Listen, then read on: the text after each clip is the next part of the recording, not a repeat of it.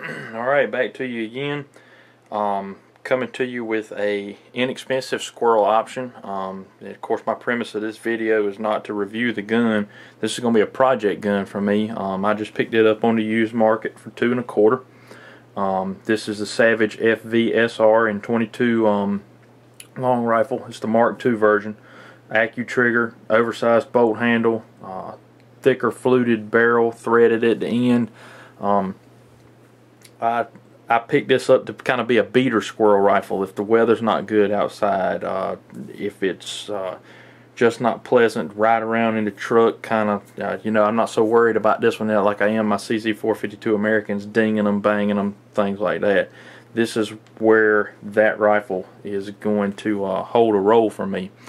And I'm putting it in front of the camera right now because black's not a natural color. It's not natural in a squirrel hunting environment. Easier to find for me if I lay it down somewhere, but I try to keep my rifle really close to me. What I'm going to do is I'm going to take you through the process of degreasing this whole rifle, taking it apart, stripping it. I'll try to put all this in one video, and I'm going to camo this gun. I don't know yet if I'm going to do a natural using foliage outside and naturally camoing the gun, or if I'm going to sponge dab it and do it that way. Don't know yet. Going to figure it out as we go and work it out as we go. I've picked up a couple of items to degrease with, some purple power, and try that out. I was a little afraid that a non-chlorinated brake cleaner would mar the synthetic stock. I'm not sure about that. I'm going to test it on a little area to see, and if it does happen, then the purple power will definitely take care of the rest of it. Now, I do have black matte camo, but I'm going to use Rust-Oleum's. It's kind of difficult to find Krylon around here, but Rust-Oleum's matte. This is a khaki. There's a kind of dark brown green color that I'm going to use. It may be hard to show up, and it may not show up on camera. And it's like a dark green brown, and then I've got an OD green that I've painted one of my clear edge scopes with. I'm going to try it out. And I'm also, at the very end, I was able to find a clear coat, a matte finish clear coat, and just clear coat my work so that it'll be less flaking off. A whole lot cheaper than a Duracoat job. Hope it works out. I mean, we're only talking a $250 gun here. So I'm not real concerned if I screw things up, but I'm gonna tape it up, degrease it, get everything done like I want to, and paint the pieces and parts. You also notice the gun has no sights on it. It's got a Picatinny rail for scope. It's only made for scope, which is fine with me. I just assume use optics. Anyway, I'll be getting back with you as we go through the video and showing you step-by-step process. Okay, I'm taking just a little bit of this purple power spray that I'm using, and just spraying it on a blue shop towel and just applying it to the outside of the stock, just to knock any grease, anything like that off of the stock, so that I have a good surface area for adhesion from the spray paint. And that's basically all I'm going to do to the stock, and I'm also going to go ahead and do that to the action and get it working. It appears that this purple power is not having any type of effect on the synthetic stock, so I'm going to go ahead and continue to use it. It seems to be working just fine. Okay, I've put a little bit of this Remington action cleaner on the barrel assembly where I'm going to run paint. I don't know if you can tell on the camera, but this is a pretty rough bluing job. It's kind of gritty to the feel, which is good. That's going to mean that the paint job is going to stick real well. So just something to think about if you're planning on doing this. If it's got a real shiny finish, blued finish, you may have to be more aggressive with the degreaser than on a job like this. It's appears to be like it's gonna adhere well. Anyway, just cleaned it off with a little bit of that action degreaser, and gonna get ready to tape up so we can get ready and paint. Okay, so I'm working on taping up my trigger group here. You see I'm pretty much almost done. I just got to apply this last piece and get it right where I want it so I can paint the barrel and make sure the lines come out like I want them. Also got to get down there and get that last little bit of trigger.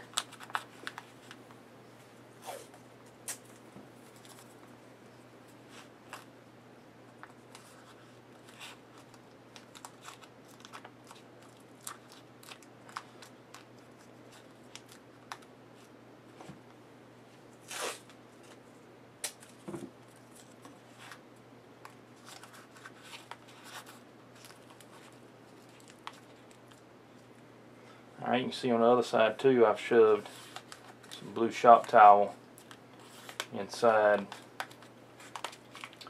action area there. I don't want any of that getting paint on it down in it.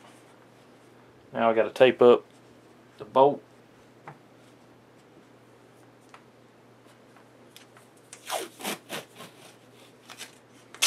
I've never done this. I have seen it done. I've watched some reviews, and I have gotten up the courage to take my first shot at it. Hopefully this video will help somebody else out that's thinking about doing it themselves. But I'm basically going to just wrap the bolt in the painter's tape, and I'm going to make sure I cut out right around my bolt handle there so that my bolt handle is camoed.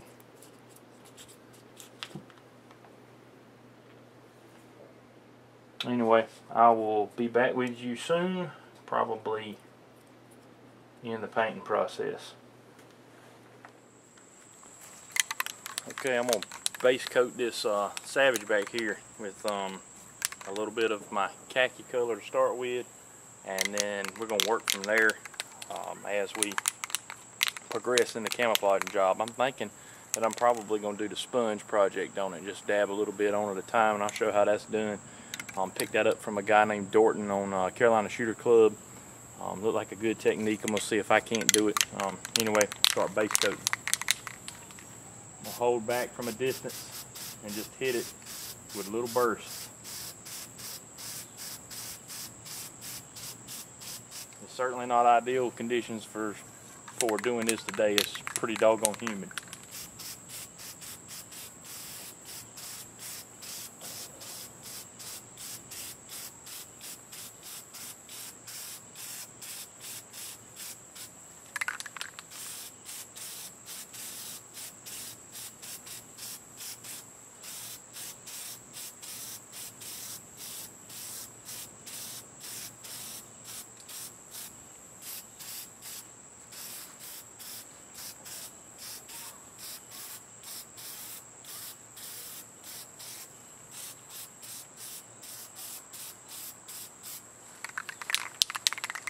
Looks like it's sticking pretty good.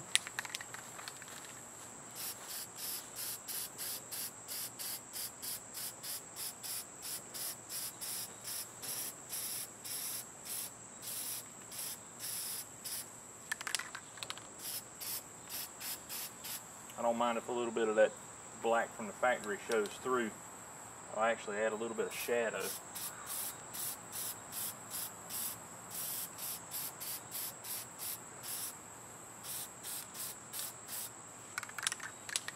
Alright, now to give this barrel a whirl.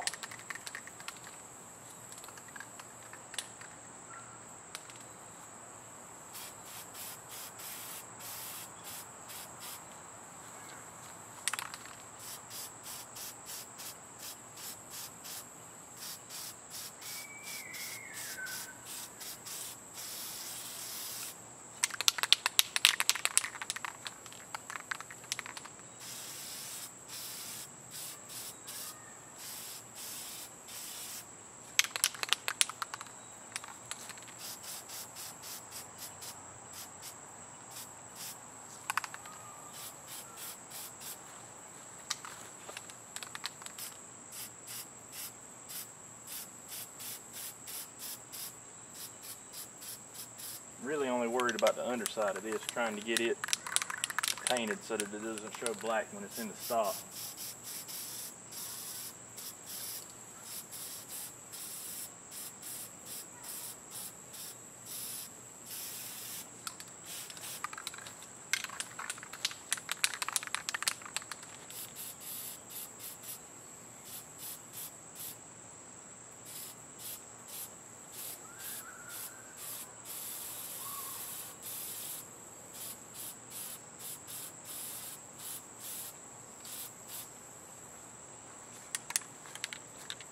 Alright, I'll be back shortly. Alright, now that the gun is all khaki, of course it's off camera right now, I'm going to run some of my darker choice spray paint over my pattern choices down here on this white cardboard just to get an idea of what it's going to look like when I start patterning it, see whether I like it or not before it actually goes on the rifle.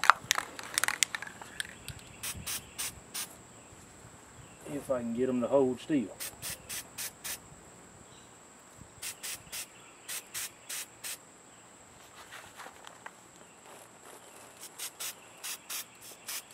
I guess that's the problem with it. Kind of tough to get them to hold still for you. I'm curious how these cedars are going to do. Kind of like the way they look.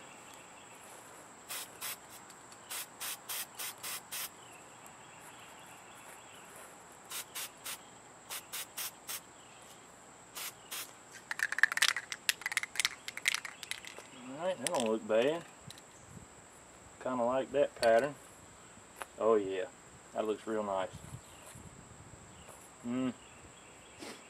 I guess this one's just got a little bit too much. It doesn't lay flat enough. A emerald arbovita would be great if I could get my hands on one of those. Sweet gum doesn't look bad. And then I got some wisteria vine over here, of course. That was moving around a little bit.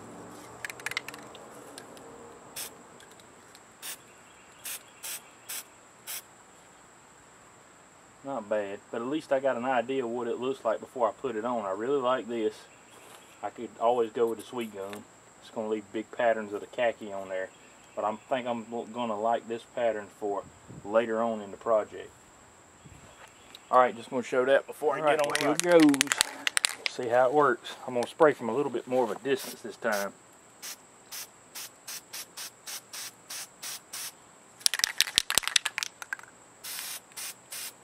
It's already moving on me a little bit.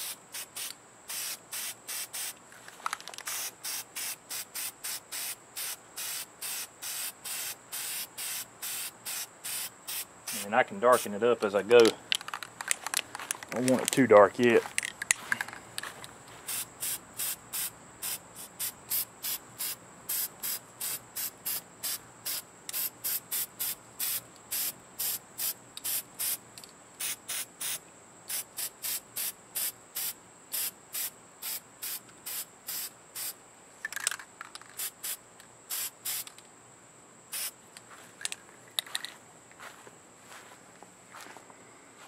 Alright, let's pull those off. I mean, that's probably lighter than I want it. Huh? Got a little bit. I like that. I just wish I had more of it. I left a big void. You never know till you try this stuff.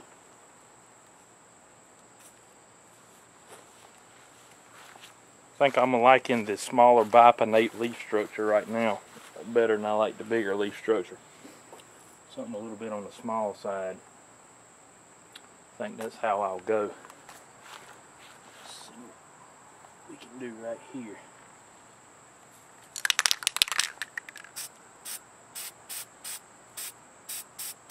Now that's laying on there nice.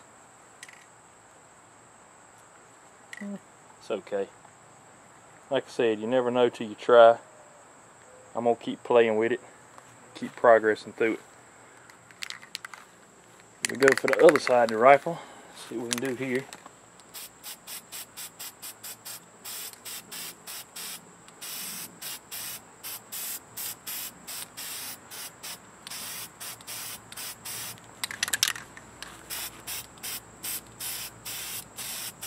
A little bit of ragweed in there this time.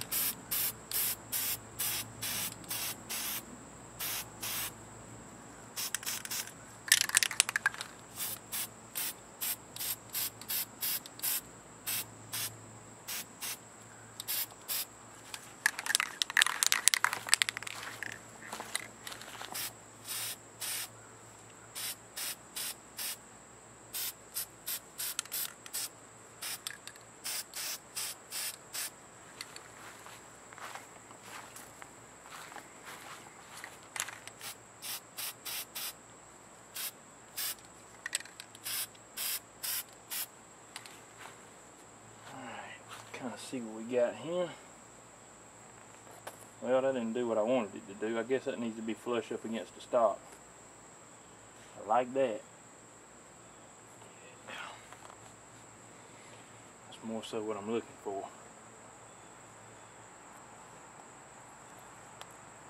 There's a little bit of it, a little bit of that grainage.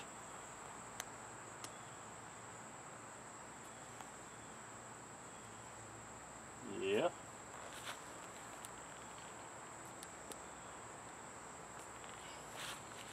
Not too bad. Ragweed looks nice. Not so sure what this is, but it lays a nice pattern. If I could just get this to show up a little bit better. Right, I'm gonna give her a run in OD green now and see what happens. It's probably the color I should have picked first. I'm more of a fan of its characteristics for around here, although in the wintertime, dead of winter, brown seems to be the color.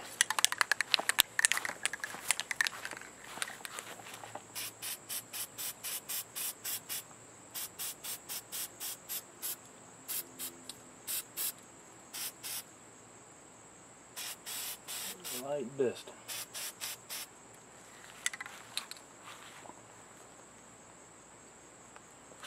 Gives it a little bit of a different pattern. Starting to see a little bit of depth of color. Still bringing a little bit of khaki out of that background. Yeah, I'm liking that. Well, that didn't do a whole lot.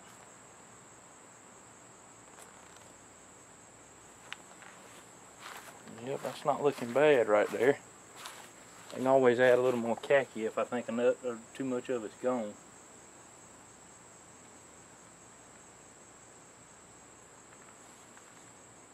Looks kind of interesting there, but that's the way one of these projects is supposed to be. It's supposed to be interesting.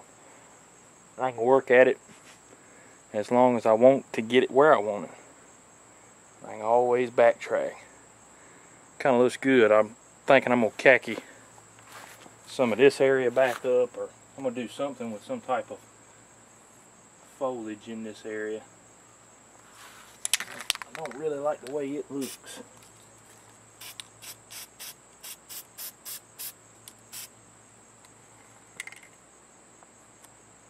That's a little bit better.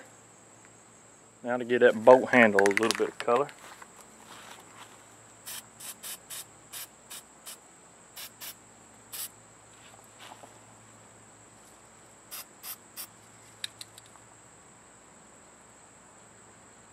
Yeah. Something kind of like that. Gotta get something kind of small there.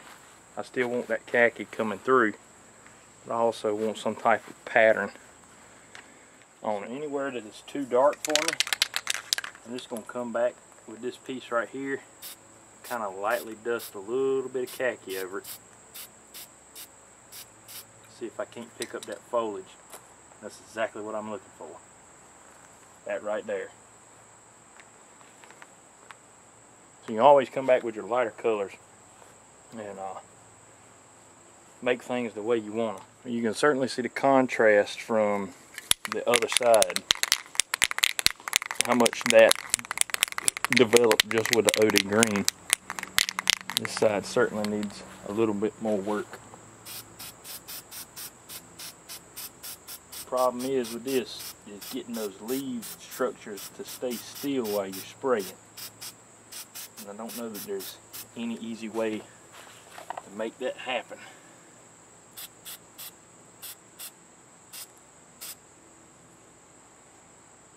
Okay.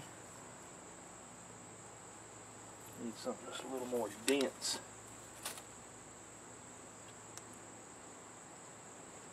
Maybe along the lines of a little more foliage so that not so much paint gets through.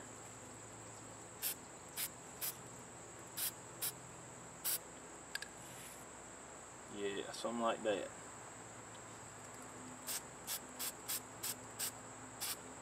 That piece of ragweed right there.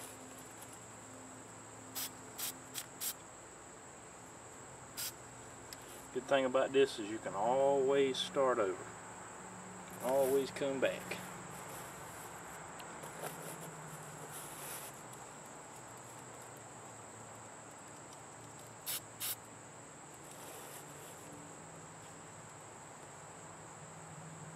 Yeah, I like that. I like something that stands out a little bit like that, but also adds a little bit of breakup.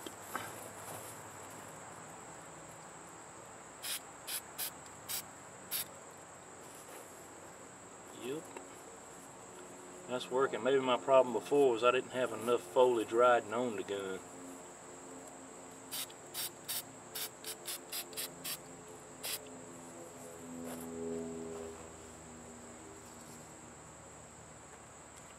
See how this side is starting to come to life. Let's see what we got back here. Yeah. Now I can come in, add a little bit of this just to break those lines up.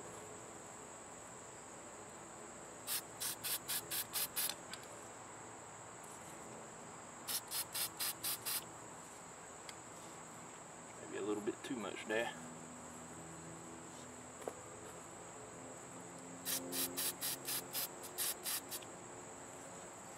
And I'm spraying a little bit too close.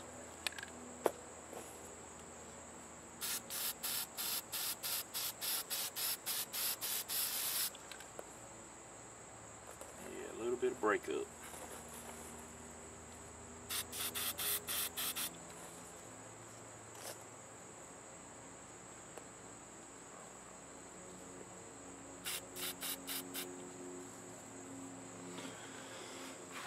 Alright guys, it's coming together. Alright, well here's what we look like right now.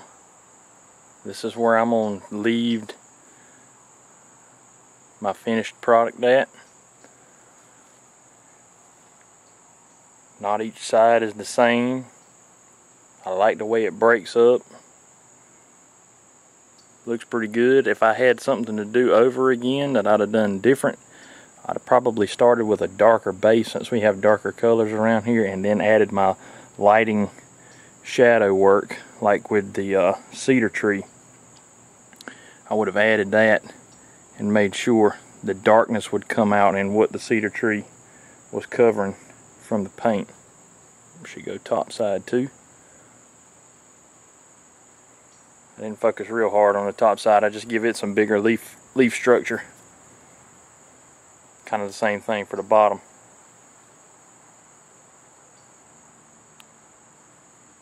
Now it's going to be time to clear coat. Okay, I'm going to add Krylon's matte finish clear coat to the rifle and hopefully secure that paint job existing. A little bit of spray left to right. It's supposed to come out matte color, not be glossy. Make sure I get all my areas really well.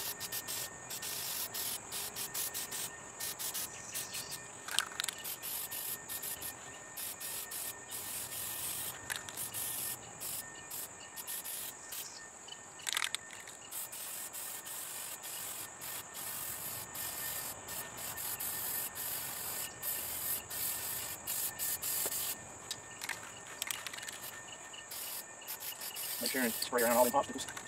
Make sure I'm getting all the important parts. Of course, it also says that you don't succeed on the first chance and you don't like the way it come out to apply the coat.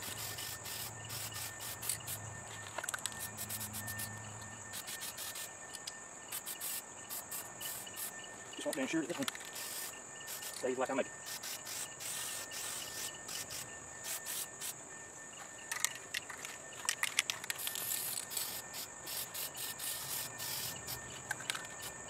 Alright, if I give it a little bit of drying time, I'll be... Alright, finished project here. You can tell it's smoking hot out here in August. So this is what we're looking like. You can see, I don't know if the camera's going to be able to depict it or not, but that clear coat tends to be a little bit on the white side. So if you don't want to really tan things up, you don't want to add too much. I may have added a little bit too much back here, but it seems to still be working for me. Make sure the light and the camera capture it all. I didn't mess with the magazine as far as camoing it out. I may in the future. I didn't really mess with anything on the front of the muzzle end. If it got a little bit of dusting, I won't worry about it. Look at the top side. Bolt handle turned out pretty good, but I'm interested to see how much wear it's going to take to wear the paint job off of that bolt handle. So there's your finished project of the Savage FVSR in 22 long rifle. It went from black to khaki to now in its home state color of camo. Beautiful nail job I got there too. Hopefully I'll put it in the Squirrel Woods this year too. I just got to put some glass on top of it. Maybe my Mueller APT that I got sitting around may end up on top of it, but it's sure to get a camo job too. This one ought to be accurate. The guy I bought it from said it was, so I'm going to trust that. We'll fire a few different types of ammunition in it, see what I can find that it likes, and we'll go from there. That's the Savage FVSR, now camoed up. What I'm going to call or refer to as my beater or bad weather rifle. Thanks for checking it out, guys.